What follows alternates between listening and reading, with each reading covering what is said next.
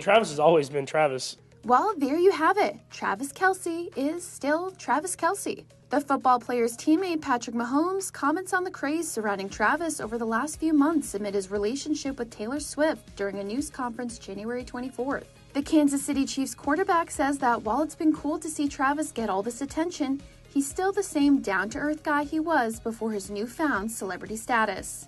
Travis has always been Travis. At the end of the day, it's been cool to watch for me because, obviously he has all that attention, but he's just been himself the whole time. He's still Travis Kelce. He still will walk through the stadium and treat every single person like they're his best friend, and he's going to be like that in the locker room every single day. It hasn't been any different to me. I've come to the building, come to work every single day, and lucky enough that I have a lot of great players around me, and Travis is one of them.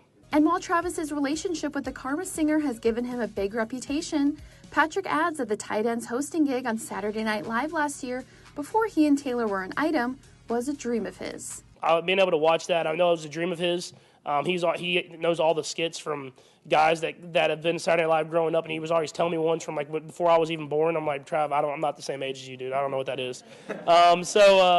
He's definitely, it was something a goal of his to just be on the show, but to be able to host it, and he crushed it, man. That's something that hopefully longer down the line, if we'll keep hanging him on, that he'll be able to do more of that type of stuff after he's done playing football. The 34-year-old's fandom of SNL came to fruition again late last year when he and Taylor had a date night at Studio 8H to support Ice Spice as a musical guest at the October 14th show with host Pete Davidson.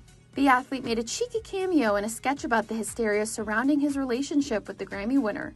And as for how Patrick feels about Travis's relationship, well, he revealed to CBS Mornings last month that he thinks it's nice to have a new friend in Taylor. For me, it's Travis, man, and he's lucky enough to be with a great girl and a great woman. It's been cool to kind of interact with her and see, because she's top tier at her profession, and see how she drives and she becomes that. Dude, it's really cool to hear about and to see, and now I have a firsthand look at that through Brittany and Travis's eyes, and so it is really cool, and I'm glad that she's the person that she is, and that's why I think her and Travis match so well. And coming up this weekend, Patrick and Travis will have their sights set on their AFC Championship game against the Baltimore Ravens, the outcome of which will determine what team goes on to compete at the Super Bowl in Las Vegas on February 11th.